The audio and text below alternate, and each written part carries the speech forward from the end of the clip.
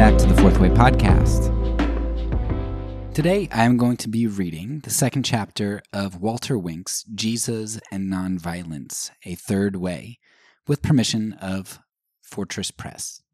As usual, at the end, I will provide you with some of my reflections on the work. Enjoy! Many of those who have committed their lives to ending injustice simply dismiss Jesus' teachings about nonviolence out of hand as impractical idealism, and with good reason. Turn the other cheek suggests the passive Christian doormat quality that has made so many Christians cowardly and complicit in the face of injustice. Resist not evil seems to break the back of all opposition to evil and to counsel submission. Going the second mile has become a platitude meaning nothing more than extend yourself, and rather than fostering structural change, encourages collaboration with the oppressor. Jesus obviously never behaved in any of these ways. Whatever the source of the misunderstanding, it is clearly in neither Jesus nor his teaching, which, when given a fair hearing in its original social context, is arguably one of the most revolutionary political statements ever uttered. You have heard that it was said, an eye for an eye and a tooth for a tooth. But I say to you, do not resist an evildoer. But if anyone strikes you on the right cheek, turn the other also. And if anyone wants to sue you and take your coat, give your cloak as well. And if anyone forces you to go 1 mile, go also the 2nd mile. Matthew 5:38-41. When the court translators working in the hire of King James chose to translate antisthenes as resist no evil, they were doing something more than rendering Greek into English. They were translating nonviolent resistance into docility. Jesus did not tell his oppressed hearers not to resist evil. That would have been absurd. His entire ministry is utterly at odds with such a preposterous idea. The Greek word is made up of 2 parts, anti, a word still used in English for against, and histemi, a verb that, in its noun form, stasis, means violent rebellion, armed revolt, sharp dissension. In the Greek Old Testament, antisthenes is used primarily for military encounters, 44 out of 71 times. It refers specifically to the moment 2 armies collide, steel on steel, until one side breaks and flees. In the New Testament, it describes Barabbas, a rebel who had committed murder in the insurrection, and the townspeople in Ephesus, who are in danger of being charged with rioting. The term generally refers to a potentially lethal disturbance or armed revolution. A proper translation of Jesus' teaching would then be, don't strike back at evil, or one who has done you evil, in kind. Do not retaliate against violence with violence. The scholar's version is brilliant. Don't react violently against the one who is evil. Jesus was no less committed to opposing evil than the anti-Roman resistance fighters. The only difference was over the means to be used, how one should fight evil. There are 3 general responses to evil.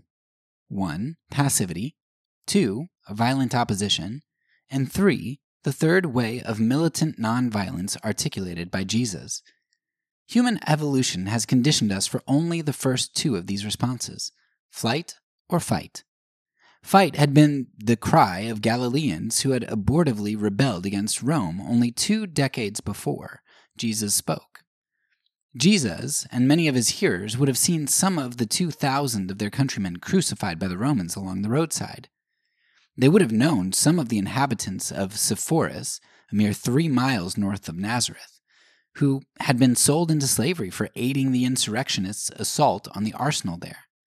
Some also would live to experience the horrors of the war against Rome in 66 to 70 CE, one of the ghastliest in human history. If the option fight had no appeal to them, their only alternative was flight, passivity, submission, or at best a passive-aggressive recalcitrance in obeying commands. For them, no third way existed.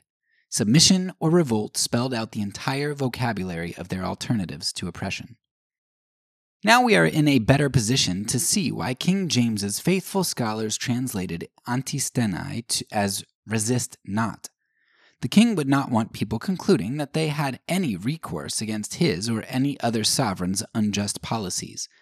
Therefore, the populace must be made to believe that there are two alternatives, and only two: fight or flight.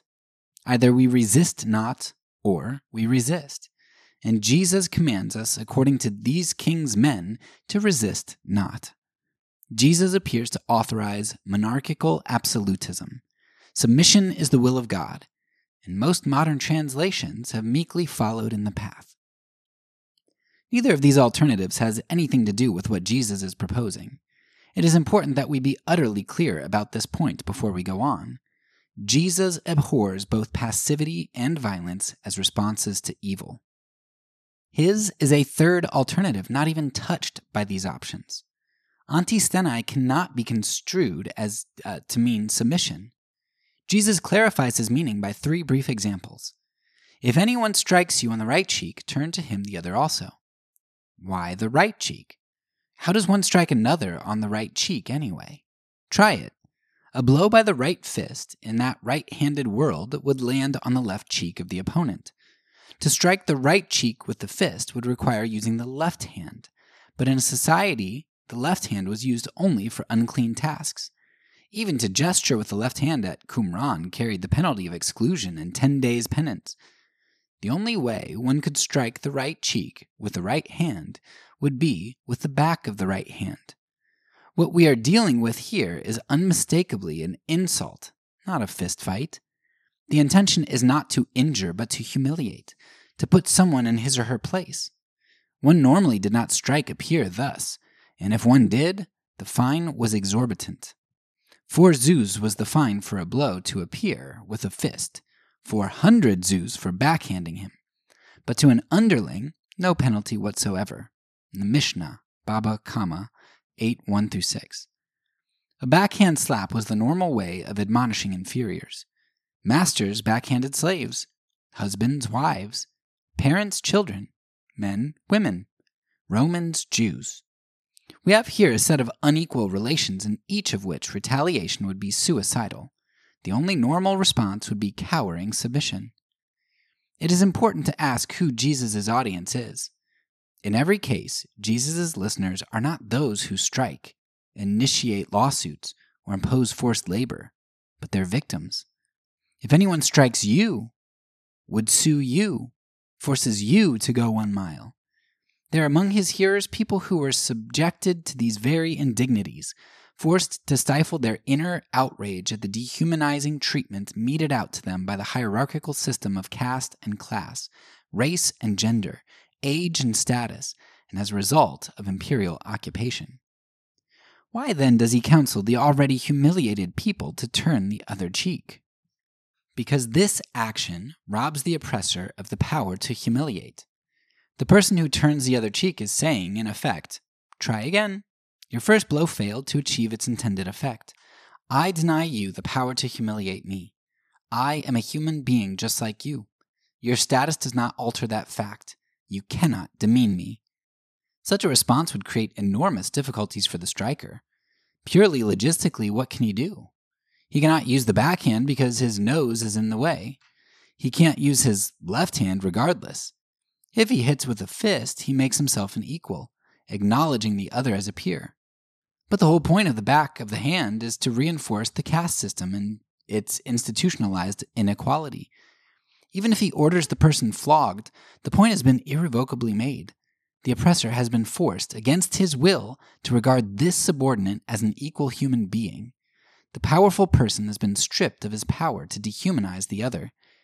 This response, far from admonishing passivity and cowardice, is an act of defiance. The second example Jesus gave is set in a court of law. Someone is being sued for his outer garment. Who would do that, and under what circumstances? The Old Testament provides the clues.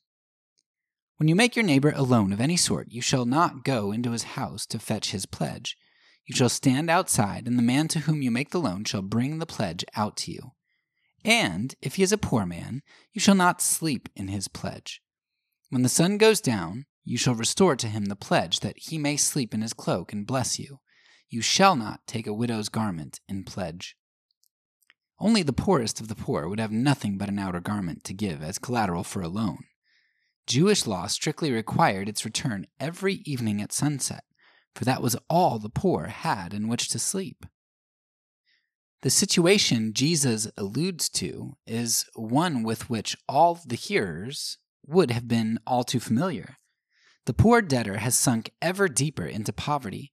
The debt cannot be repaid, and his creditor has hauled him into court to try to seize his property by legal means. Indebtedness was the most serious social problem in first-century Palestine. Jesus' parables are full of debtors struggling to salvage their lives. The situation was not, however, a natural calamity that had overtaken the incompetent. It was the direct consequence of Roman imperial policy. Emperors taxed the wealthy ruthlessly to fund their wars. Naturally, the rich sought non-liquid investments to secure their wealth. Land was best. But there was a problem. It was not bought and sold on the open market as today, but was ancestrally owned and passed down over generations. Little land was ever for sale, in Palestine at least. Exorbitant interest, however, could be used to drive landowners into ever deeper debt until they were forced to sell their land. By the time of Jesus, we see this process already far advanced. Large estates, owned by absentee landlords, managed by stewards, and worked by servants, sharecroppers, and day laborers. It is no accident that the first act of the Jewish revolutionaries in 66 CE was to burn the temple treasury where the record of debts was kept. It is in this context that Jesus speaks. His hearers are the poor. If anyone would sue you, they share a rankling hatred for a system that subjects them to humiliation by stripping them of their lands, their goods, and finally, even their outer garments. Why then does Jesus counsel them to give over their inner garment as well? This would mean stripping off all their clothing and marching out of court stark naked. Put yourself in the debtor's place and imagine the chuckles this saying must have evoked. There stands the creditor, beet red with embarrassment, your outer garment in one hand, your underwear in the other. You have suddenly turned the tables on him. You had no hope of winning the trial. The law was entirely in his favor. But you have refused to be humiliated. And, at the same time, you have registered a stunning protest against a system that spawned such debt. You have said, in effect, "You want my robe? Here, take everything. Now, you've got all I have except my body. Is that what you'll take next?" Nakedness was taboo in Judaism, and shame fell not on the naked party, but on the person viewing or causing one's nakedness. By stripping, you have brought the creditor under the same prohibition that led to the curse of Canaan.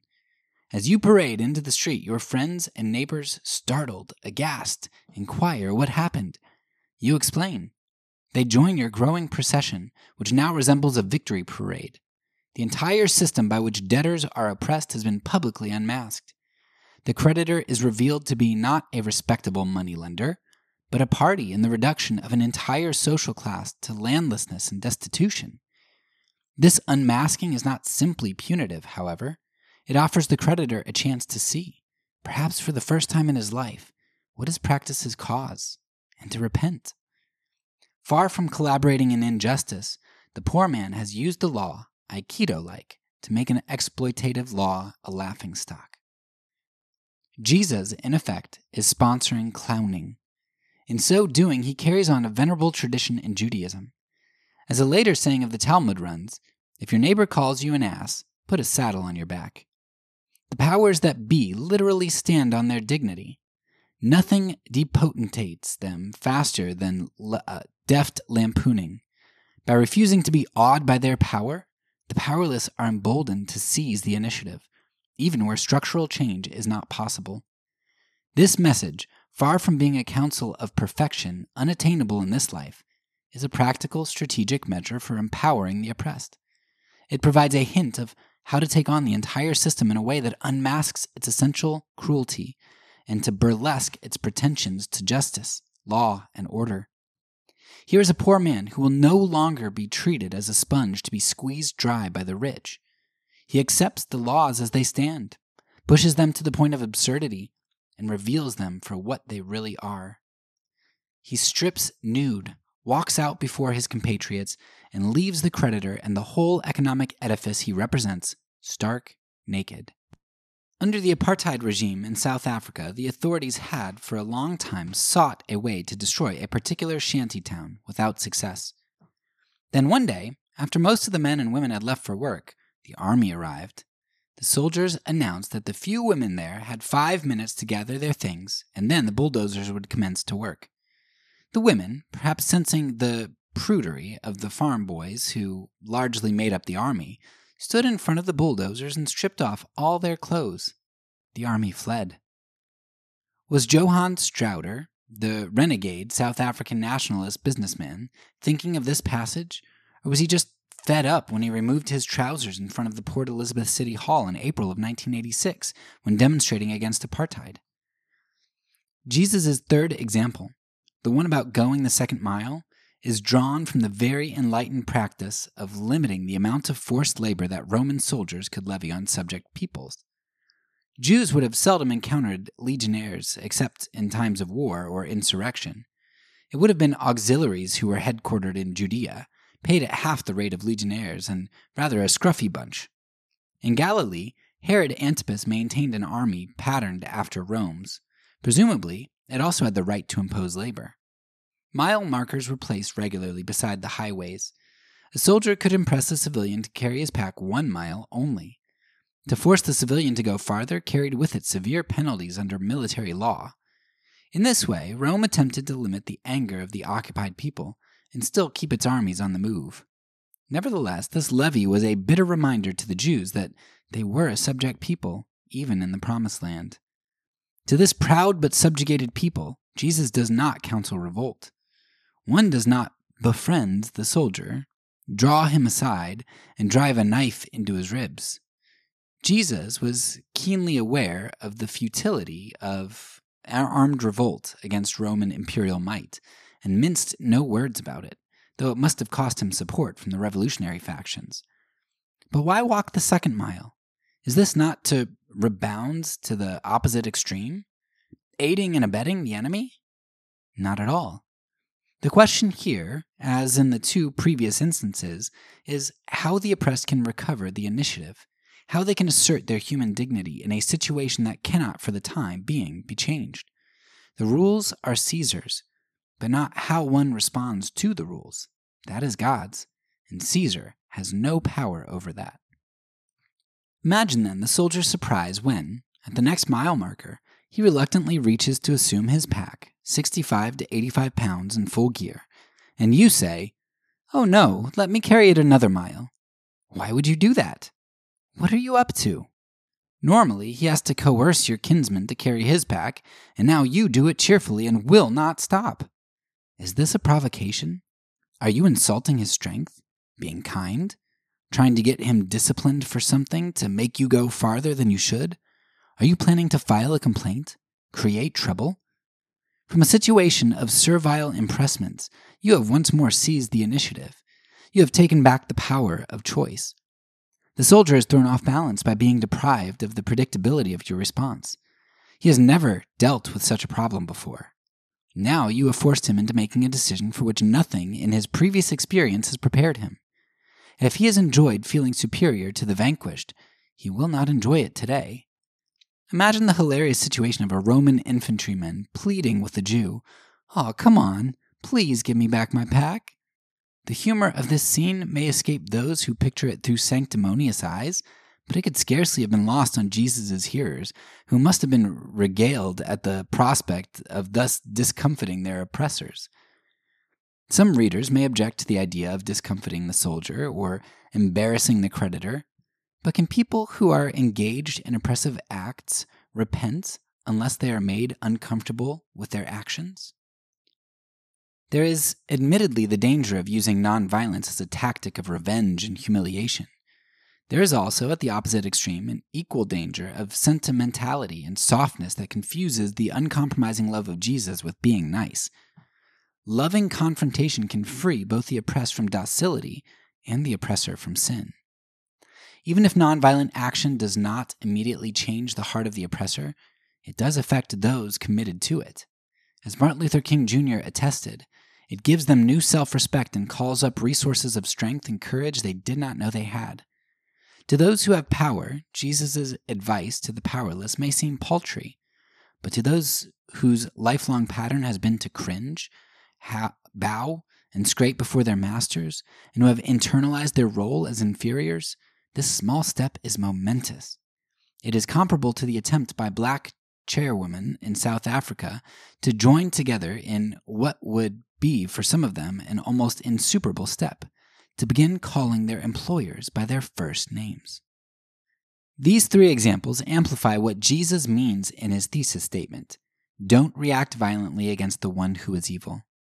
Instead of the two options ingrained in us by millions of years of unreflective brute response to biological threats from the environment, fight or flight, Jesus offers a third way. This new way marks a historic mutation in human development, the revolt against the principle of natural selection. With Jesus, a way emerges by which evil can be opposed without being mirrored.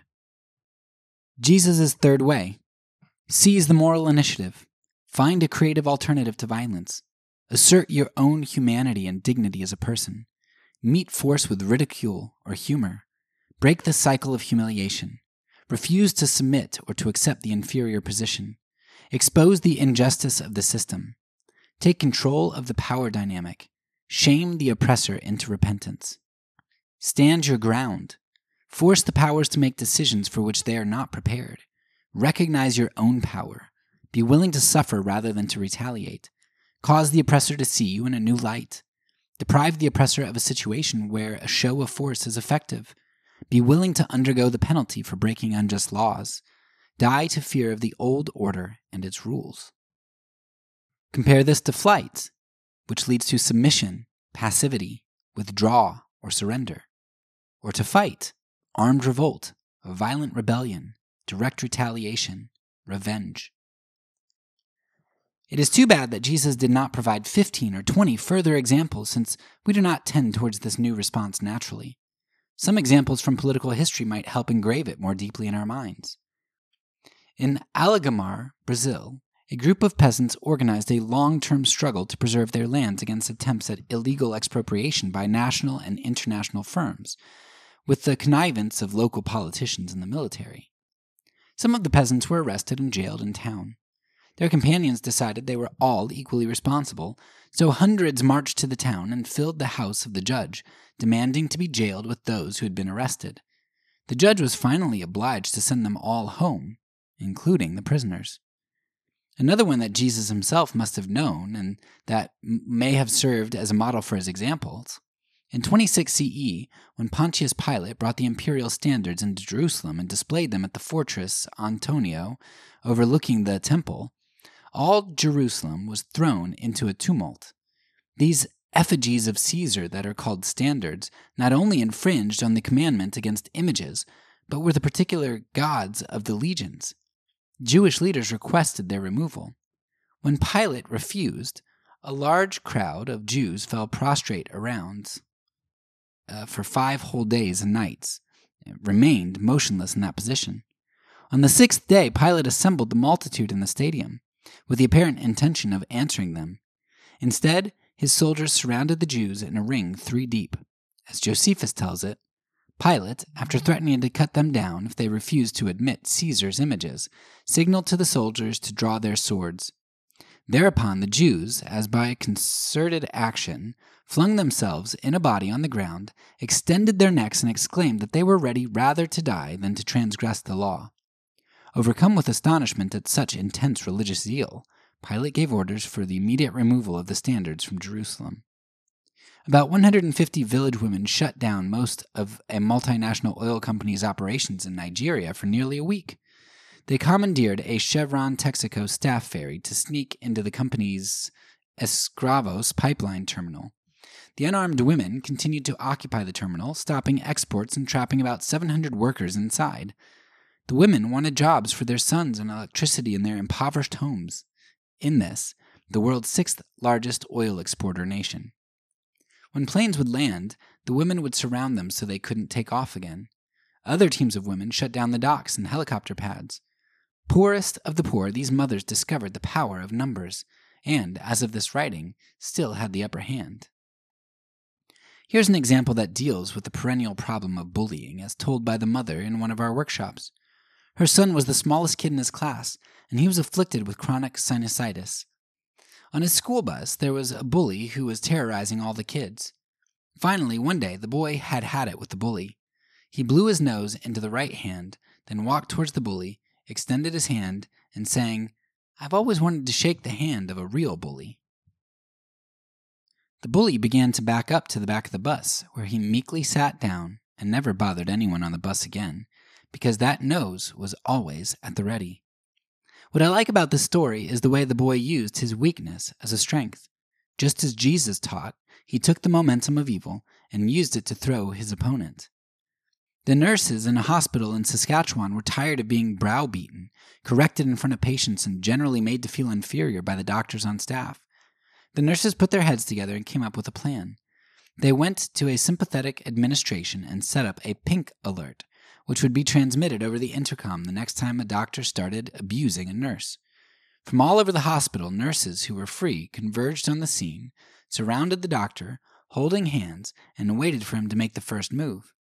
He located the smallest nurse and plunged towards her, but the circle merely gave with his charge. He tried another nurse. Same result.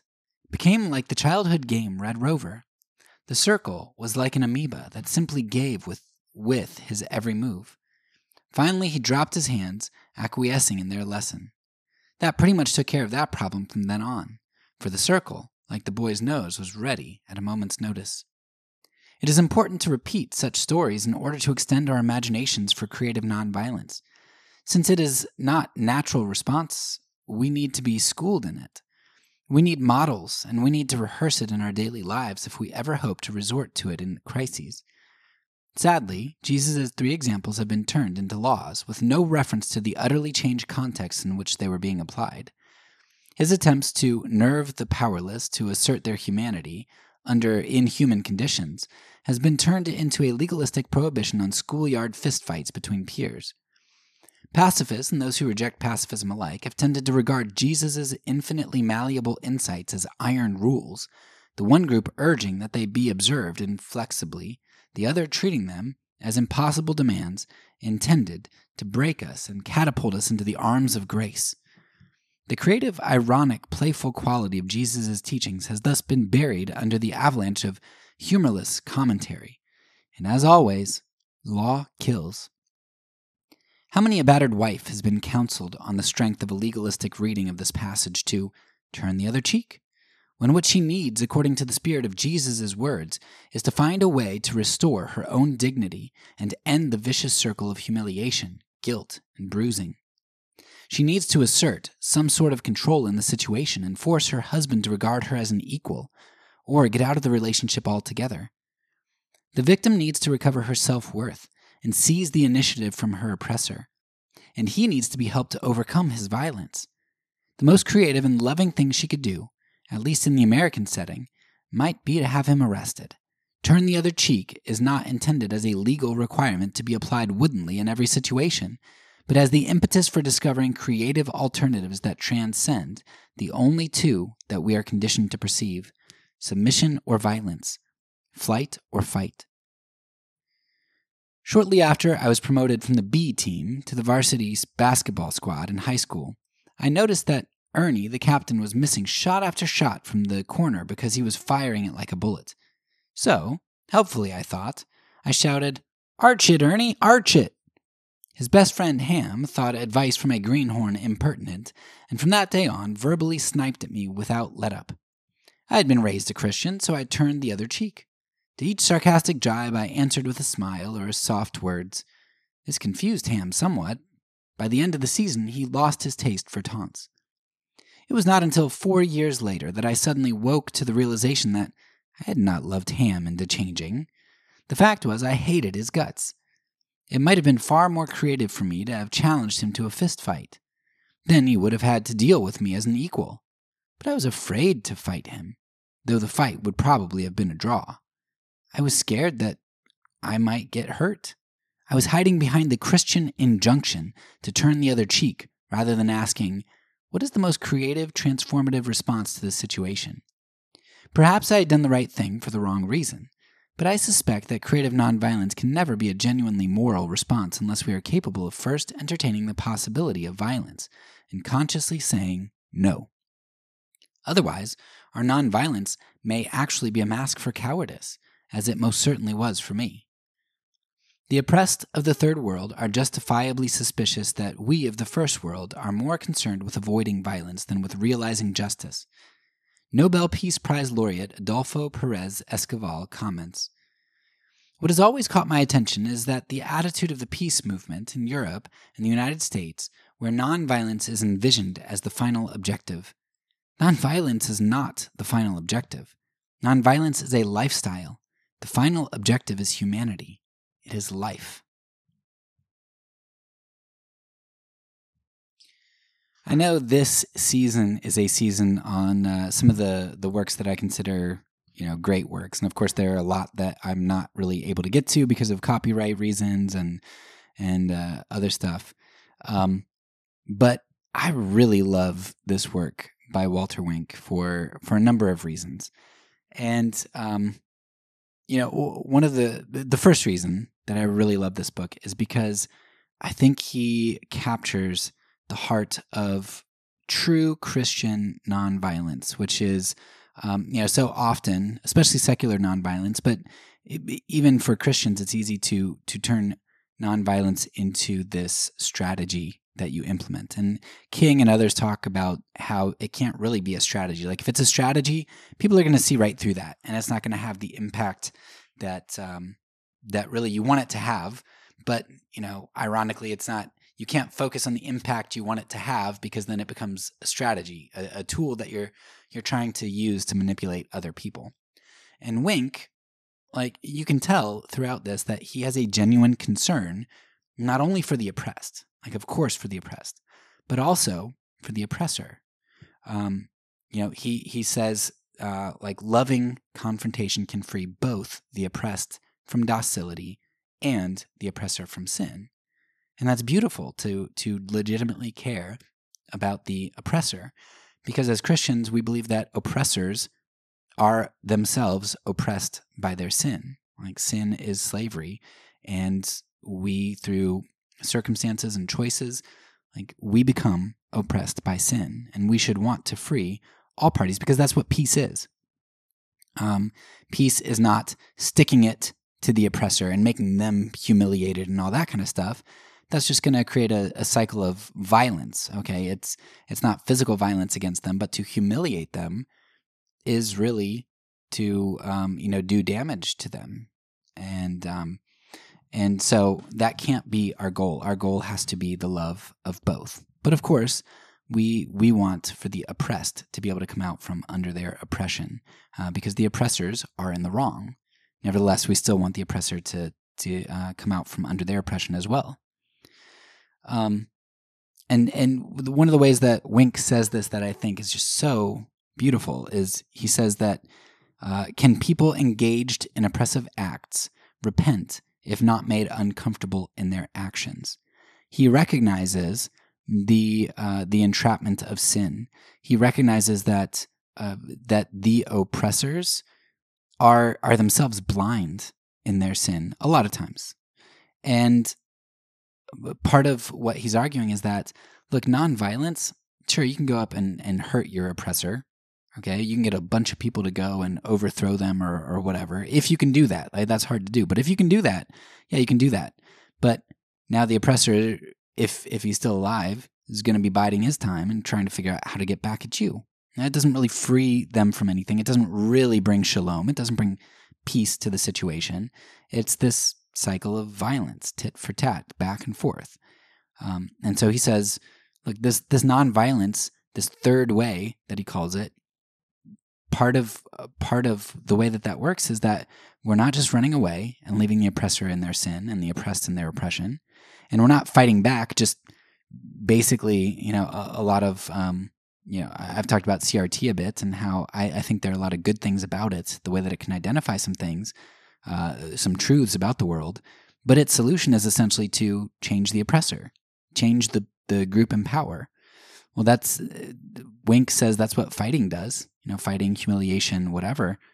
We don't want to just switch the people in power. That is not peace. And so what this nonviolence does, what this third way does, is it is creative in the way that it gets the oppressor kind of back on their feet and to consider what it is that they're doing, who they are, who they're doing, who they're oppressing, who they're doing evil towards. And maybe nothing will come of it, but if the oppressor is going to have any chance at all to repent from their sin, which is the goal here for our enemy, is their repentance. If that's going to happen, the best chance of that happening is for them to feel off balance, like to be shocked by something, to be made uncomfortable in their actions. And if that's our goal, our enemy's well-being, then it makes it easier to implement nonviolence too, because we're not doing it to just get our way, to get us or our friends out from under oppression. We're doing it out of love for our enemy too. And so true nonviolence cannot be done without true enemy love. So that's the first thing I love about this. The second thing I love about Wink, and he talks about this, he deals with this more elsewhere. I think he even has like a book called Unmasking the Powers or something. But he talks about unmasking here, how what nonviolence does is it unmasks what's going on. It unmasks injustice. It unmasks oppression. It lays bare the truth. And we've talked about this a lot in our season on nonviolence, as well as our season on nonviolent action. How, and one of the best examples, Gandhi's Salt March, but for us here in the States, one of the best examples would be Selma, or, when during the Civil Rights Movement, when the police force was water hosing children and like sending dogs to attack. You see that, and all of a sudden, when you have all these people who aren't fighting and you have dogs sicked on them or water hoses just blasting them across the street, it's like, oh, I can't really support the police here or the South or Jim Crow. I can't really just, support that ideologically, because it was this nice, maybe it was this okay idea in my head. Sure, let the South do their thing. The police, we got to give them our trust, and the government knows what they're doing. No, when you see what's happening, you can't deceive yourself in your head anymore.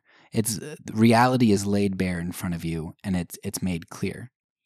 Now, unfortunately, with our news coverage, I'm recording this several months into Israel and Gaza's conflict. And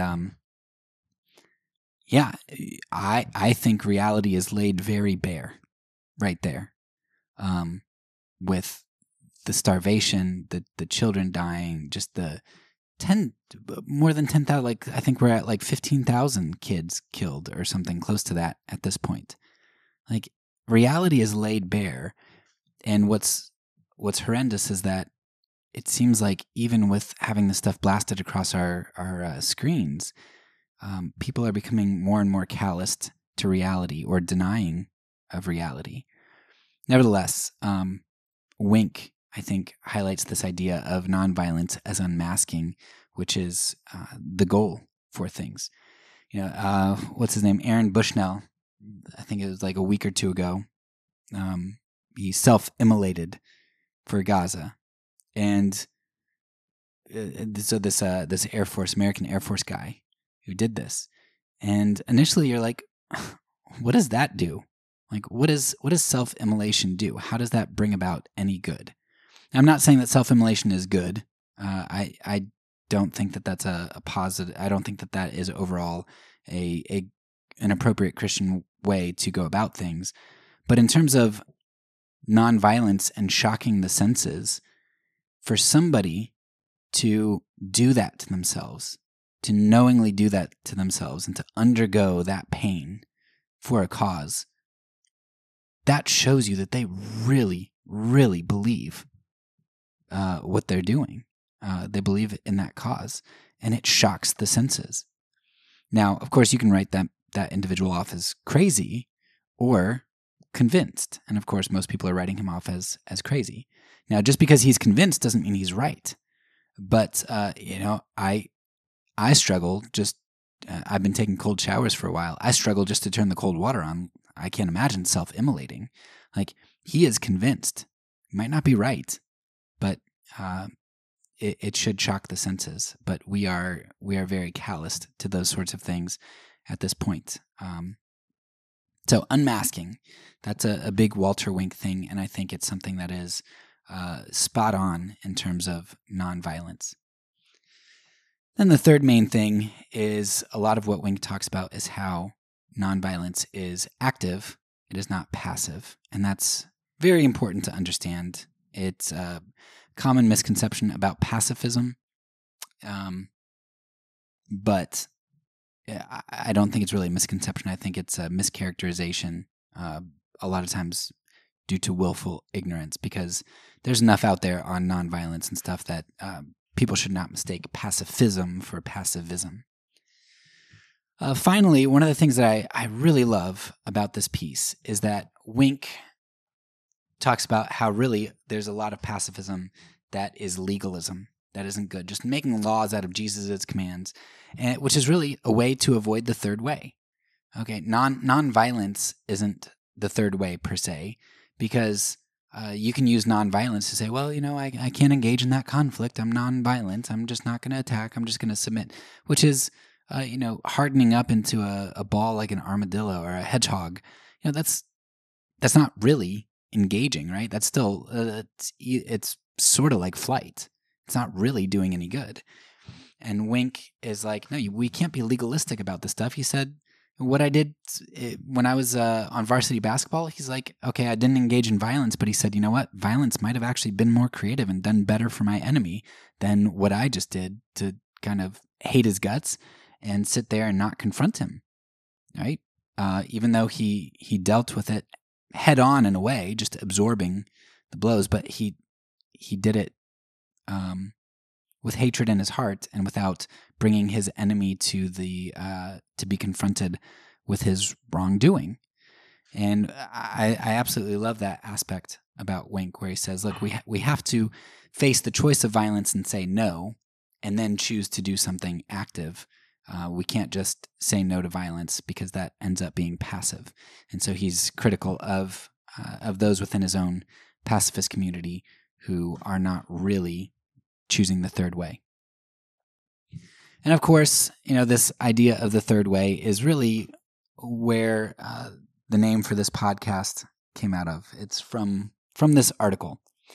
When I was talking with a bunch of other pacifists and we were trying to come up with a name for this podcast, we talked about the third way, and I was like, well, I don't really want to take that because that's Walter Wink's, and there was also another podcast I found out later called The Third Way, so I'm glad I didn't take it.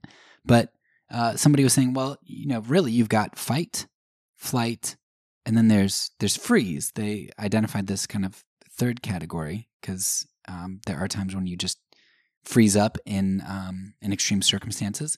And so the fourth way is avoiding all three of those. I guess they aren't poles if there are three of them, but whatever, all three of those extremes. And the fourth way is kind of centering that and choosing creative non-resistance. So I highly recommend this work by Wink, and I've honestly never read the whole work, and I don't think I've actually ever read any of Walter Wink's books in and of themselves. So I think I would recommend him. I've liked the snippets that I've gotten from him and this article a lot, but I at least recommend this chapter of this book and probably the whole book. That's all for now. So peace, and because I'm a pacifist, when I say it, I mean it.